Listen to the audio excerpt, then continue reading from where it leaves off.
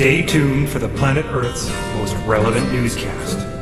Broadcasting from Sector 17G of the Milky Way Galaxy, we present to you a program that is a strange combination of newsworthy and non-newsworthy. Funny at times and extremely non-funny at others. Ladies and gentlemen, Earthlings and Lunars, we present to you Valemount Live.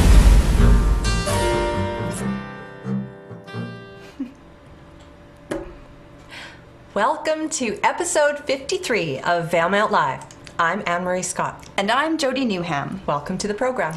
We have an incredible show for you tonight, Valemount. It is replete with useful information. Packed to the gills with great journalism. So overwhelming, so dense. You will wonder where your time has gone and how you can get it back. Unfortunately, it's not very funny. It's not funny at all. So let's begin at the beginning. Some of you may have noticed we had some technical difficulties earlier this week. In fact, VCTV's regular programming was off the air for much of Tuesday and Wednesday. Turns out a Chinese refugee with a mask had snuck inside our computer. He was pretending to be an older white guy. I mean, why would anyone want to pose as a white dude? Where's the benefit? As if there's some advantage to being an old white guy. It's like sexist and racist at the same time. Well, he's currently being detained by Immigration Canada. It's a good reminder not to take off my mask when I go to the washroom. Jody, I've told you this before. Never take off your mask. Hold on to your hats, Valemount, because later in the program, Valemount Live's executive producer, Andru McCracken, is going to present his Christmas revitalization plan. We also have these stories. Exchange students. What does the X stand for? And what do they change? The food bank. Well, what is it? And do they offer currency exchange? Also, we're talking about the resurgence of curling in Valemount. They're calling it a sport now. And what is our little jailhouse crafter making this week? Incarcerated craft correspondent Zachary Schneider is breaking rock. Oh, I love mosaics. No, Zach is actually breaking rock. Oh dear.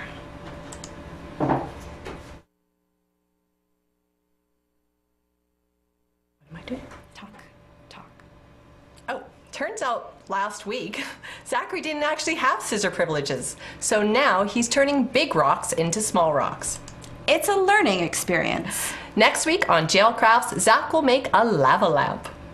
Why? Well, the warden, it's a long story. Let's begin. Let's start with the food bank. According to Dorothy and Len Jones, the food bank is looking for donations to make up 37 Christmas hampers this year. Reporter Andru McCracken spent some time with Dorothy and Len. It's better than it was last year before we got all the help from town and out of town. But it is pretty good.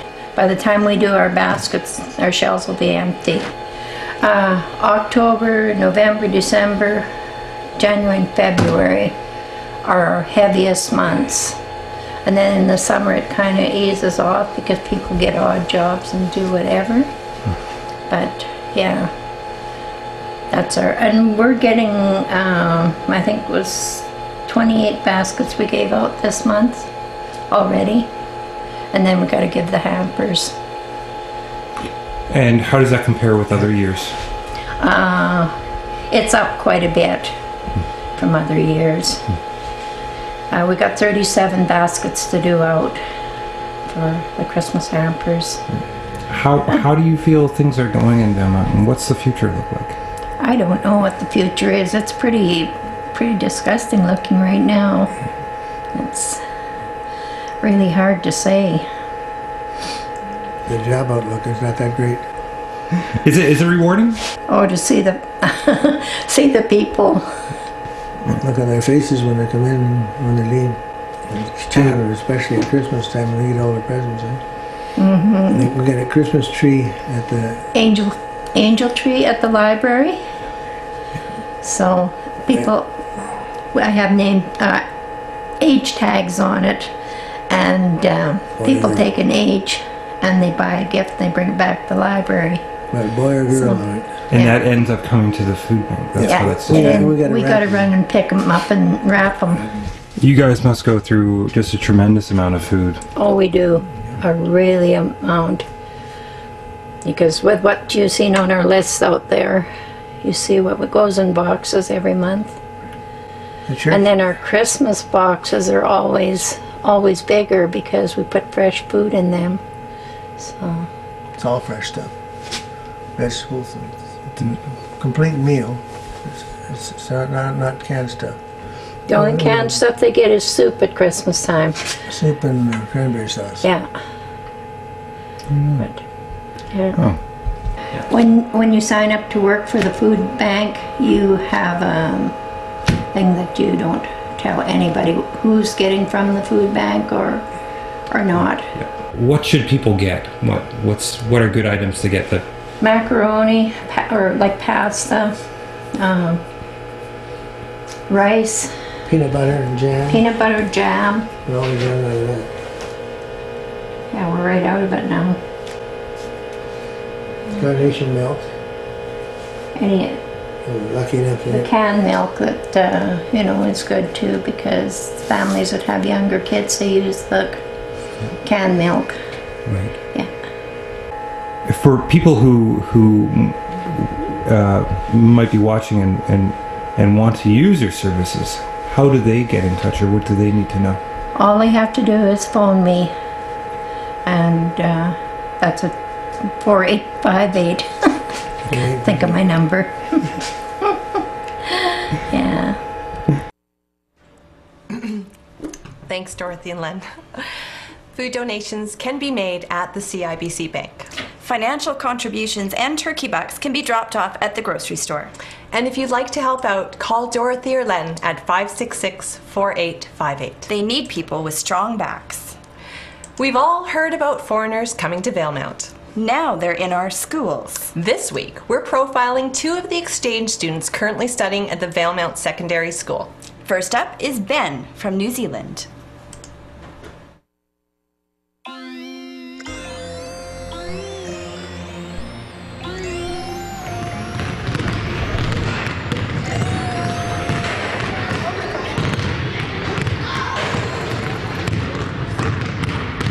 Ben McLeod, I'm from New Zealand. I'm trying not to talk as much like a New Zealander. Can you identify what's the difference between a Canadian accent and a New Zealander? When people say my name in New Zealand, we say Ben. Here it's Ben. It's an accent. It's kind of hard to identify all of them, but you can definitely hear the difference. So, do you get teased at all about your accent? Oh yeah, a lot.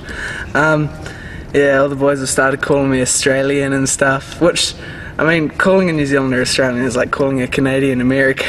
Wow. Well, that's pretty intense. Yeah. Is there anything about Australians that you would be offended by that? It's pretty much the same as as Canadian and Americans. It's just a rivalry, really. It's always in sports. New Zealanders and Australians don't get along at all. You're in grade 10 here? Yeah. Have you finished grade 10 in New Zealand? Or? Yeah. How is the course material different? Well, I don't really know, like, in the academic side of things, because I'm only taking easy classes, like PE, mechanics, art, and food. Those are my courses. But how's it going? I love them all. They're all great fun. I'm learning heaps in them. Why did you decide to come to Canada?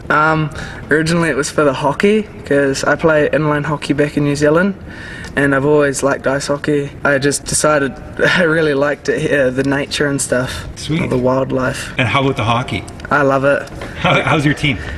We're pretty good. Yeah, our first tournament we lost one game. Tournament on the weekend wasn't as great because we were 5 players down because some of the girls volleyball players were away and some people have left, so we didn't do too great. But I'm loving it. We got a home tournament this weekend. Did you know how small the place would be? I only figured out a few weeks before I came about this, that my family was here. It's got all your needs here. I like it here. No big city rush. And where are you from in New Zealand? Are you from the city? You'd probably consider it a big city here. In New Zealand it's not really that big. 70,000, but I live a little bit out just by the beach. How is life different? In New Zealand not as much work to be done outside where I live because it's just different. Like in here there's all the feeding horses looking after them. What is the worst part of Valemount? Tim Hortons. Needed Tim Hortons, that's what it is. This is a serious thing? That's serious. This is serious. It occurs to me just now, right now in the course of this interview, that you may in fact be fleeing the law. No. No, that's not me.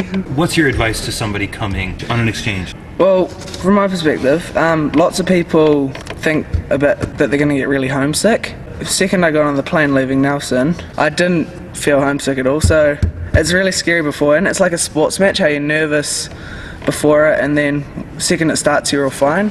What is the funniest insult that you've received here? Well, everyone, including my teachers, have been calling me Ben, because that's how everyone's saying it. That's how I say it in New Zealand, and I get it at least 10 times every day. But that is your name? Yeah, it's Ben. normal for me. Ben. See, here we spell Ben, B-E-N. Yeah. What's your last name, by the way?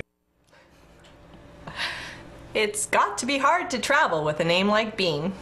But Bean isn't the only foreigner in our midst. Here's an interview with Marcus of Sweden.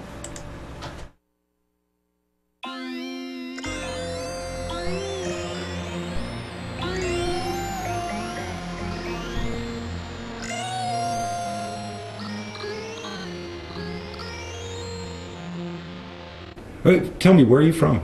I'm from Gothenburg, Sweden. I'm Marcus, 18 years old, grade 12, exchange student from Sweden. I haven't been living in a big town for a long while, between 500,000 and 600,000 people. What brought you to Valemount of all places? I had no idea I would come to Valemount until I actually got my host family. I think it suits me perfect because I like smaller places. It fits me perfect. What are some of the things you've noticed about Valemount that have been different or different than your expectations? Hospitality. People are a lot more nice than I thought they would be. I guess in my mind I always thought that people would be, rude. But everybody's being so nice, and I didn't think there would be a lot to do, like during weekends and stuff, but we always have something to do.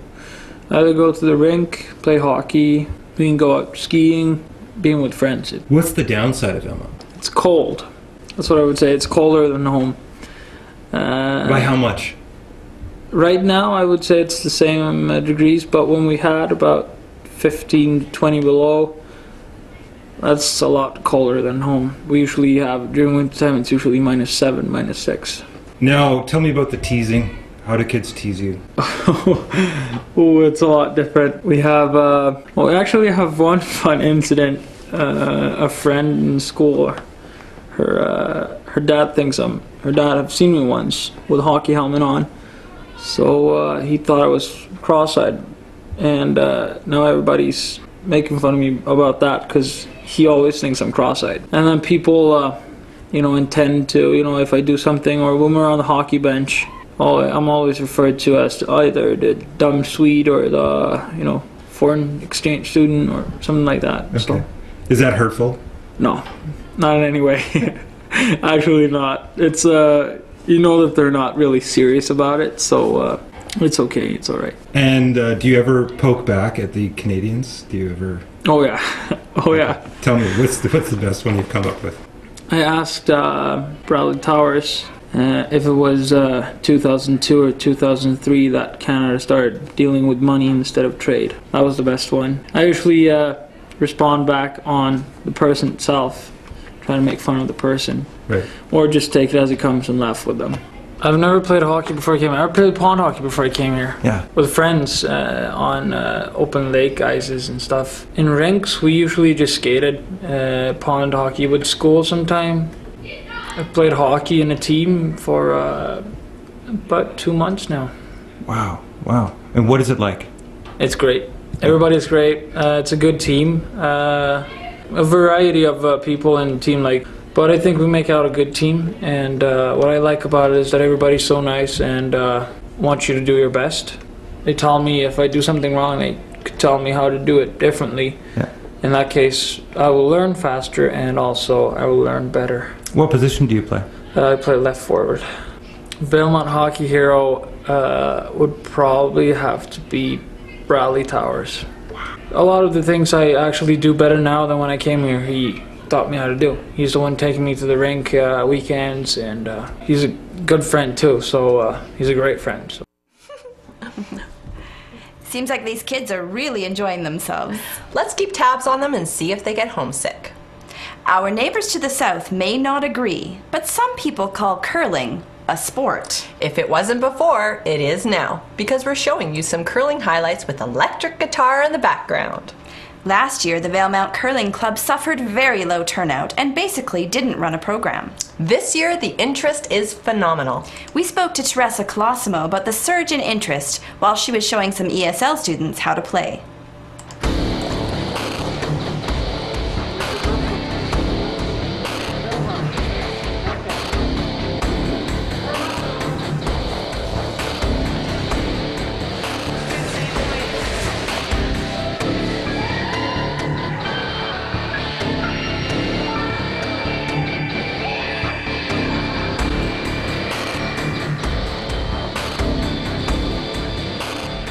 We have 6 teams on Monday night, and we have 7 teams on Tuesday night, so it's awesome. Right on. Awesome, yeah. It's so nice to have everybody out here again.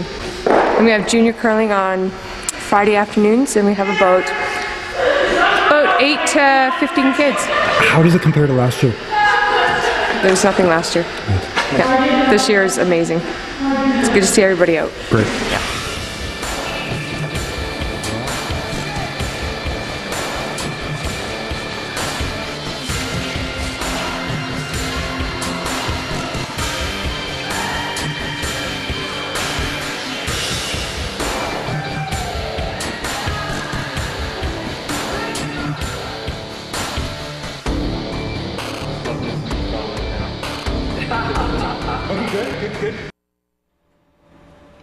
Excellent curling, I guess.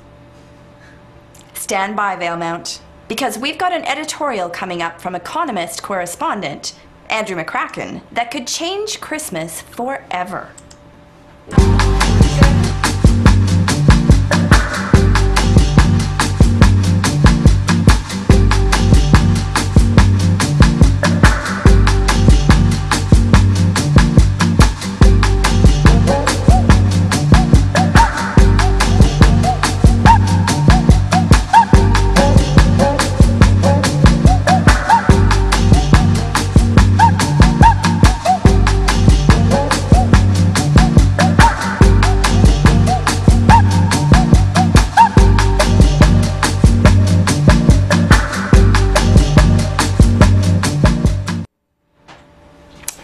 Good evening, Valemount. You know, Valemount, the world economy is in tough shape today. Many countries are on the verge of financial meltdowns with untold consequences. Unemployment is skyrocketing. Even the Irish are suffering, and the Irish are always lucky. This calls for extreme action. The economy doesn't just need stimulation, it needs defibrillation, which is kind of difficult because it can be hard to find the economy's heart. But I've got the answer. We've got to sell something to get our economy going again. I believe it's time to sell Christmas. Christmas is one of the biggest brands going, and it's popular in the richest countries. And it's a brand that we can sell. We just all have to agree to stop calling it Christmas and start calling it something else. Now, I know what you're saying. Selling out a religious holiday to bail us out of our current mire, isn't it a bit shallow? Possibly sacrilegious? Besides, how do we sell out Christmas any more than we already have? I mean, with the vinyl Santa caps, plastic trees, the gaudy ornaments, and pagan figures co-opted from a cola sales campaign. Can we do worse? Can we do worse than a big fat man in a red suit and a white beard bribing children to behave well before the celebration of the birth of the King of Kings? Sell out Christmas? This is not a new idea, people. Now, don't get me started on the orgy of shopping and consumerism that leads up to that celebration. It's unvarnished materialism, without concern for the environment or future generations, let alone the factory workers living next to the toxic tailings pond left in the wake of the newest disposable cell phones. Our only concern is the snotty-nosed generation in front of the tree, impatiently waiting to be disappointed by your mid-to-poor gift-buying skills so that they can go back to playing their video games. How, you ask, could we further sell out this second of all holiest holidays? Well, I've got the answer. I assume you're all familiar with GM Place in Vancouver, Rexall Place in Edmonton, also the TELUS Centre and the Shaw Conference Centre. Corporate sponsorship it's got a lot to offer everyone. Colonel Sanders knows it. The children being born at the Northlands Dodge Pediatric Wing in Prince George, they know it. It is what it is. It is money, and lots of money. We need to sell the name Christmas to a concerned corporate citizen. Hopefully, a company with some connection to the holiday. Coca-Cola might fit in. Heck, they practically invented Santa Claus. And Monsanto. Oh, they've got a great connection with seeds. I mean, what would a patent on the seed of Christianity be worth? Really, though, the only organization with enough pull, enough money to bring something like this off, they'd have to be a superpower, literally. Brand America could work, but it could get awfully tacky. I mean, what would they have? Would they have an intelligent design day? I think the most obvious choice is the best one. They already have a stranglehold on Christmas supplies. The toys, the plastic trees, the iPods, heck, they even make our oranges. I'm talking about China. It's unprecedented branded potential for that country. And who's kidding? I mean, the China brand has been suffering. And really, what's cheaper, addressing human rights abuses and environmental calamities, or a good old-fashioned branding campaign? Now, I know there is a whole movement to keep Christ in Christmas, yes, and it's sponsored by various religious organizations. But unfortunately, those groups, they don't have enough money, not unless they all get together, and that ain't gonna happen anytime soon. But I'm not looking for controversy here, folks. I'm looking for solutions. The way I see it, the economy demands that we sell Christmas. And as far as I can see, the economy is the only higher power that everybody believes in. So this year, I won't be celebrating Christmas. I'm waiting for something more profitable. Thank you all. I'm Andru McCracken. And Merry Chinamas.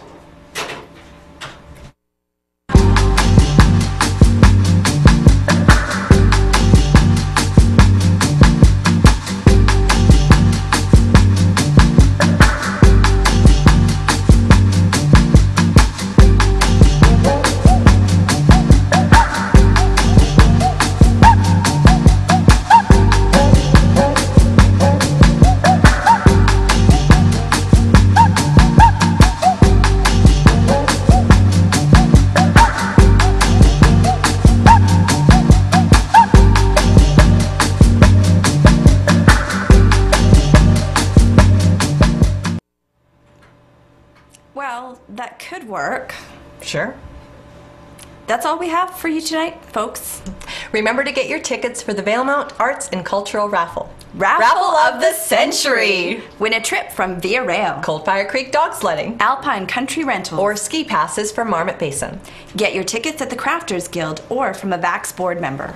The draw will be held on live television on January 13th right here on Valemount Live. Oh, excuse me. Oh, this just in. It's the Tijon Christmas Dinner, Sunday, December 12th. And they're having a membership drive. Memberships are $10. And Valemount churches are putting on a Christmas concert, Saturday, December 11th at 6 p.m. For advance tickets, call Pat at 566-4438. And it's the Legion Christmas Party. 5 o'clock drinks, 6 o'clock dinner, and 7 o'clock gift exchange on December 13th.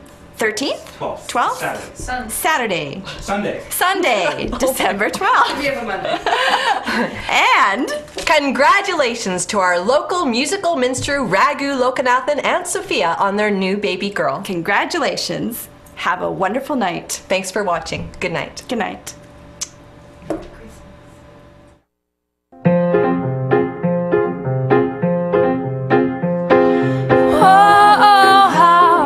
Judge me.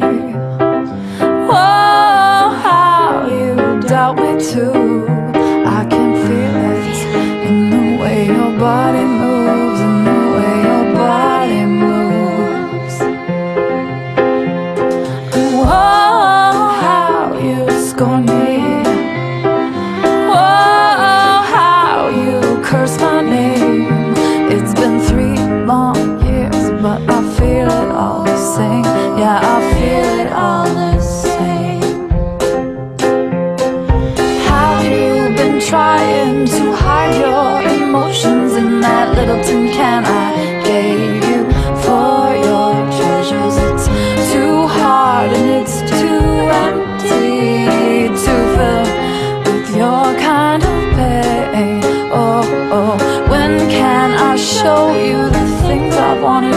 show you for so long, baby, so you can fill your tin heart, fill up your tin heart, my tin man. You can fill your tin heart, fill up your tin heart, my tin man.